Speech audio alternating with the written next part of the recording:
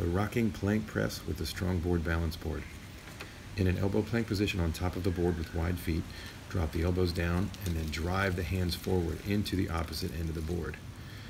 You're lowering the front end of the board towards you and then driving the far end of the board away from you, using the strength in your upper arms for the movement and the strength in the rest of your body for the stability.